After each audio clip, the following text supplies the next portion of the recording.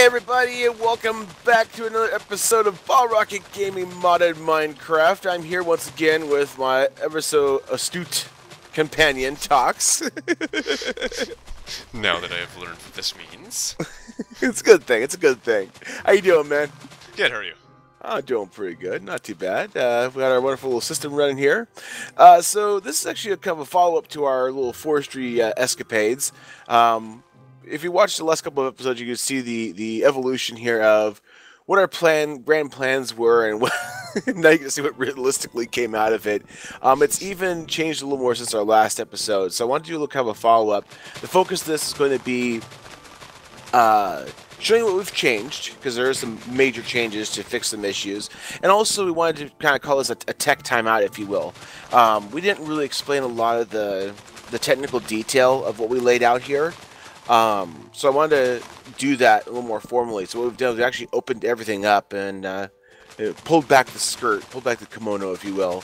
So I'm going to walk through, I want to kind of walk you through exactly what we've done here. So for those of you following along at home from the last episode, we had one train. It was our forestry train coming in, and it was basically a one-shot, take care of everything train. So it had the ability to drop off fertilizer, drop off power, pick up wood, pick up the sludge, and run it back out. That ended up becoming a problem just because it was a lot more complication than it was worth to figure out how to get it to pick up fertilizer when it needed it and not when it didn't. So eventually what would happen is the train would come with a full chest of fertilizer, couldn't drop any of it off because it was full here, and then wouldn't pick up any wood because the chest was full of fertilizer, and just infinite loop, do nothing. So And on top of that, fertilizer is flying out of here. yeah, fertilizer was going everywhere. So long story short, we ended up going ahead and splitting the line, and we actually added a second train. So now we've got our black service train, which is will come, I'm sure, coming back here sometime soon. And it actually takes a second runoff track right here. So we still have our original, what I call the harvest train, which is going through, and all it does is it just picks up wood. That is it. The secondary train, our service train, comes in, and it takes care of dropping off the fertilizer, picking up, or dropping off power, and picking up the sludge. So that's the first major change. We'll talk about that a little more. Some other logistics that came up as a result of that. But the actual system itself here. Now, one of the decisions me, Yankee, and Tox made is we decided we're going to go ahead and do something a little different for Forestry Town. We've played with AE for a store system. It's a great system. I love it to death. I wouldn't trade it for the world. But we want to do something different. So what we've decided to do is we're actually going to go ahead and do logistics pipes for forestry. That's all of forestry. It's for out here at the main base, everything. So this is going to be a logistics pipe dependent system. This is just fun for us. It's nothing new we've never really played with. So it gives us a chance to play something new and get used to it. So just a real quick run through here. When the service train comes in, it's going to drop off fertilizer in this unloader here. And under the unloader here, we've got what we call a chassis pipe. Now, a chassis pipe is just basically a chassis. It's got nothing to it. But when you open it up, it's got multiple slots depending on what version you have. This is a Mark V. You can have more slots the higher the number. And then from there, you can actually put in these cards, and these cards tell you what the pipes do. In this particular case, I have an extractor. And all that basically means is when this pipe's hooked up to something, pull stuff out of it. So this guy unloads the cart, this guy pulls that stuff out of there, and runs down this pipe. Now with logistics pipes, the way logistics pipes work, they work in conjunction with Buildcraft. You can see all the gold pipes we have here. But logistics pipes are intelligent pipes. So with these pipe systems, they can actually route and figure out where things are going. So in this particular case, as soon as the items hit that first logistics pipe right there, that chassis pipe, it is linked to the rest of the system. And it knows that over here, we've got a chest that's dedicated to fertilizer. And that means this little guy right here, which is a logistics pipe, it knows that it wants to have all the fertilizer come here. The reason for that is, in this particular case, is we've got this guy requesting fertilizer specifically. So that's the kind of concept behind logistics pipes. Now, there's a couple other pipes we're using here. First and foremost is we actually have our harvesting system here. And in this harvesting system, we've got, right up here, our supplier pipe. And the supplier pipe, you tell how much you want to have in whatever inventory is touching, and it'll constantly feed that in there. And that supplier pipe will pull from a provider pipe. And in this particular case, what we have over here, and actually I kind of lie a little bit, there's actually 2 pipes on here. The second one's a provider pipe. We're telling this pipe, this is what you have to offer. If anybody asks, give it to them. So very simple concept here. Now, a little bit of logistics in this is very simple. One, and first and foremost, we've revised how the system works. So instead of it being dependent on the area being loaded for the system to run, we now have a train sensor or a locomotive train detector, which tells us when the train is here. Once the train shows up, this red pipe wire lights up and turns on that harvester over there, and the harvester starts running and cutting down the tree and filling the train up. When the train leaves, it turns off. The other little bit of logistics we have is when our chest of fertilizer is full, it disables this pipe through this blue pipe wire system. These are done through gates. I'll talk about gates in a different episode, hopefully, when we start getting a little more technical into this. But long story short, it is simply a simple, easy way to get everything done here. And as I said before, we also have sludge pouring out from those machines, and we actually utilize getting rid of the sludge through these same exact pipes. They're not liquid pipes. The advantage of these logistics pipes is they actually have liquid basic pipes. This pipe and the one at the other end that's connected to the machine that causes sludge is actually encapsulating that liquid in a container and then sending it over to here, and then it fills up our little tank. And when the liquid loader comes, or the liquid cart comes by, it'll unload that from there. So pretty straightforward system, pretty easy going. We've cut the loop short just to go right in here. We do have plans to completely revamp the system into a nicer looking system. We may talk about that a little bit more later. This is in the future. But this whole system right here we built out was just a first shot at learning logistics. So that's the fundamentals of how this system works. Now, as I said, because of this, we have to run 2 trains on the same line. And because of that, we've run into some new challenges. Sorry, I was watching wood go back and forth here. Yeah, so as we did in the line going across the bridge, we have now blocked the whole section, the whole track back to town from here. So and blocking means what? Yeah, I'm just about to explain that. It's each of these lines of track, straight stretch of track, we have set those as blocks with block relays. So that when a train is coming this way, which maybe a train will come soon, but I don't see it, if there's already a train in this stretch of track, this receiver here will turn that holding track off, and I probably shouldn't stand on the track. And wait until that track is clear. That way, in case one train is moving faster than somebody's coming. I just saw the when you're staying on turn red. Oh, nice. Yeah, he's coming all right. Sometimes the train will move faster than another train, and we don't want the train in the back to move. If it's moving faster, we don't want it to rear end the train in front. So this is a precautionary. No, Piggy! No! Run, Porker! Run! Oh! And he's dead. That's some flat bacon. Oh, that's some flat bacon. So you notice the holding track right here just turned off, because if another train came right now, it would actually hold that train here until the other train clears this section. There it goes. Which it now has. Now, as Warp was saying, we did have some complications with that. Notice there's an admin anchor here that Warp actually put those all along a whole piece of track here. We have some problems with some of the chunks in this map, it seems. And since it's not loading properly, these were not able to, the relays were not connecting to the relays on the other side of the blocks very well. And trains were constantly stopping at a track because it couldn't tell that the block was clear. And it would stay there forever until somebody else wandered over and loaded those chunks properly. Yep. It's kind of a strange thing, because the trains themselves have chunk loaders on them, but for whatever reason, that wasn't getting the chunks to wake up, or because of the fact that the blocks were too long, the trains couldn't load those chunks. It was just causing all kinds of grief and turmoil. Oh yeah. And just so you guys know, to give you an idea, when we talk about a block, as Tox has mentioned, this is a short little section right here. This runs down to that end. But some of the blocks, to give you an example here, going backwards, you've got this little signal right here. This is a block signal. So connecting this to one of those ones that Tox standing on, this is one end of one block. The other end, whee! I have a boost now too. Still going. Still going. Yeah, it's definitely one of our longer sections. There we go. To this guy right here. So that entire stretch of track, all the way back, is one monitored section, or a block, as Tox noted.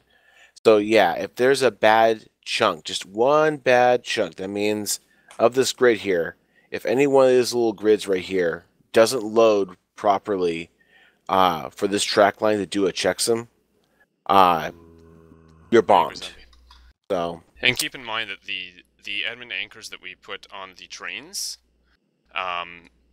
only load a 9x9 chunk centered around the card itself. So if it's stopped over there, it can only load that chunk that it's in, the next chunk, which would be this one, I think.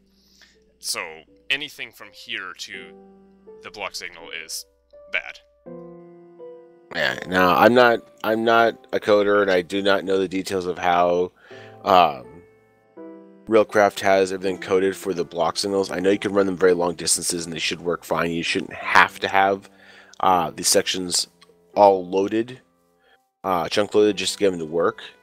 But to that point, like I said, we're having some problems that select parts of the tracks would not work and others would. So, and long story short, there are some long strips of track that are in fact chunk loaded, and it's just because of faults in the server load or something that's causing problems. And instead of going through and trying to troubleshoot and correct and fix the server aspect, it was just a lot easier for us to just go ahead and throw some admin anchors in, be a little cheaty, unfortunately, but it got the job done. This is one of those times where if it comes up to a point where it's an issue with the server kind of a thing as opposed to a limitation of the game, we're going to cheat an admin anchor and help out. And it's not ideal, but The first time we saw this, it was actually this chunk here, and it was a long strip of chunk that wasn't loading. Those of you who watch my channel, you may remember my episode, what did I call that? I think it broke the map.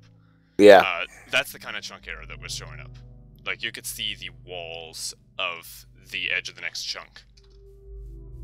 Like, that's just wrong. Fun stuff. Yeah. But anyways, we've walked the whole track now, so you can see the whole line going up and down here. We kind of talked about it before, but just as a review, we do have that intersection up here, and the intersection set up so that Rourke's train doesn't impact the other ones, and everybody takes turns like they're supposed to. And again, we had to do the blocking for our entire line because we've got 2 trains on that line. So once you hit this line right here, you have 3 trains coming in. So when it gets to this point here, because we have a specialized train that's loading up on stuff for a minecart, as opposed to some train that's unloading for a minecart, we've had to change things up a little bit. So we've got a primary line here that comes off. This is for the service train. It's got a couple of fuel unloader, or sorry, sludge unloaders basically, and then it refills on fertilizer, refills on power, and then heads on around to top off the locomotives for the head back out. And then likewise, you've got the 2 lines here for Rourke's train and for Forestry's harvest train. Unloaders, we kind of updated them so they unload faster, and then power to refill power for Rourke's train. This is a hodgepodge, and this is the evolution of... He told me not to stand here. This is the evolution of many iterations to get things working. Yeah, there's a we're trying to test running off the sludge into a sludge boiler. The sludge boiler can produce basically boil sludge down into, I think, like dirt and clay and other random things. So we're trying that out because that little tank over there already filled up with sludge. Yeah, so. And I can see it's already going down again, so that's obviously keeping up pretty good. Hello, Forestry train. Yeah, hello. Woo. that stuff hits so hard even I get hit. So, like I said, guys, that's that is pretty much the long and short of the updates we've done.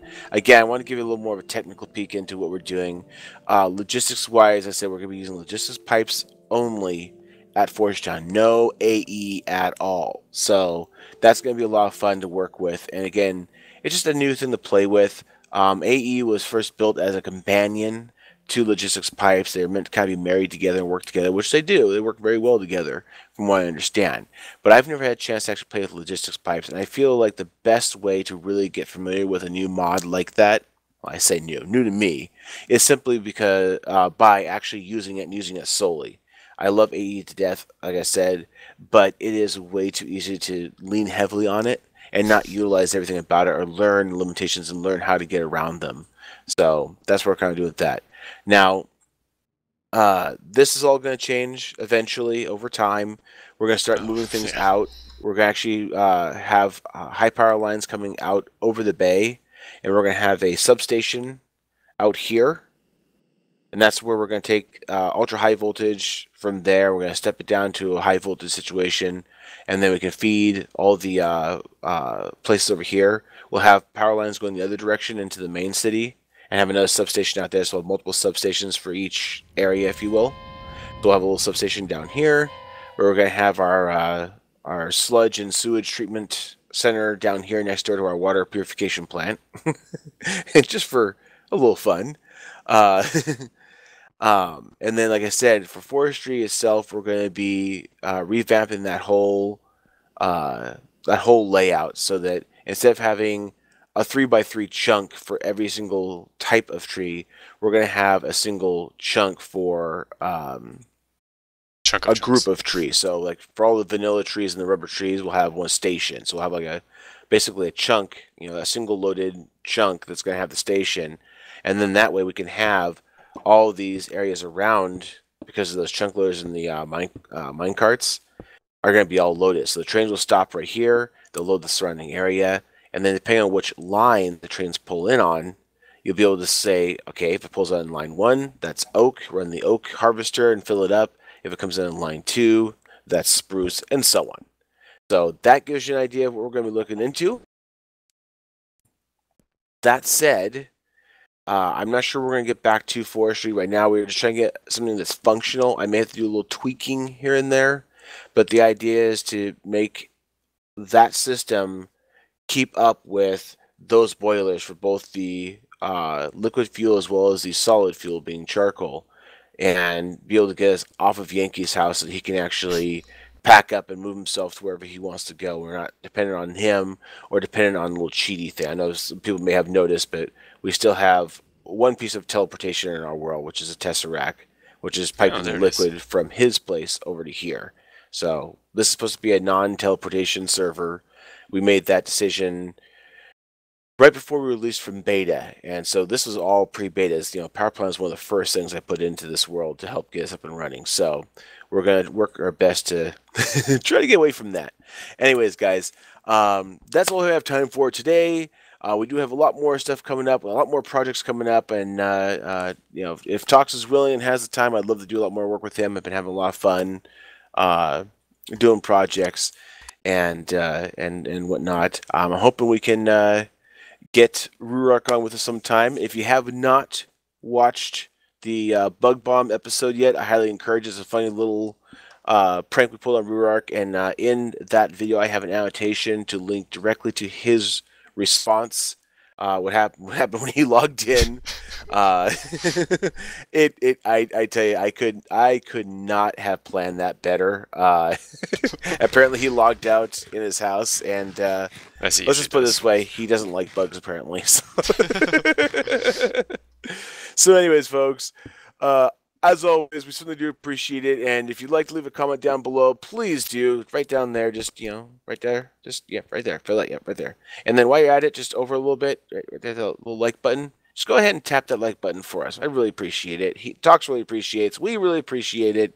So much so that we'd like to say thank you very much in advance. And don't forget to hit the subscribe button while you're at it, just because, well, who wants to miss an episode of Talks fumbling around with technology and Redstone? And falling off roofs without my jetpack. That was talented. That was very talented. Hey, you pushed me. Kids, don't jump off close with no jetpack on. You have no proof of that, sir. Yeah, I, I know. I didn't push him. He fell. Rurik Fitness is Anyways, hey here. I'll I don't ask trust Rurik. Rurik. He's biased. Okay, good point. Anyways, guys, Oh, I I'd said love to this get many these times stripes before, rainbows. but please do feel free to go to the Ball Rocket Gaming website and get yourself signed up on the website. Leave a post, a comment. It's a great way to conversate with all of us BRGers and go back and forth about stuff. Likewise, I really do encourage that if you're interested in modded Minecraft and you have an interest in this server, you are certainly more than welcome to stop by the Ball Rocket Gaming forums and submit an application to join us on the server. Again, a lot of us do happen to do YouTubing. It's not a requirement. It is not an obligation. There is no minimums in that term. You are welcome to come join us and hang out. Go ahead and fill out the application. We'll get a chance to talk with you. We'll make sure that you're a good fit for us and we're a good fit for you. And hopefully everything will work out well. And we'll see you on here. So that's it for now. I'm Jester, I'm toxic. and we are the BFG out of here. Sure. Have a good life.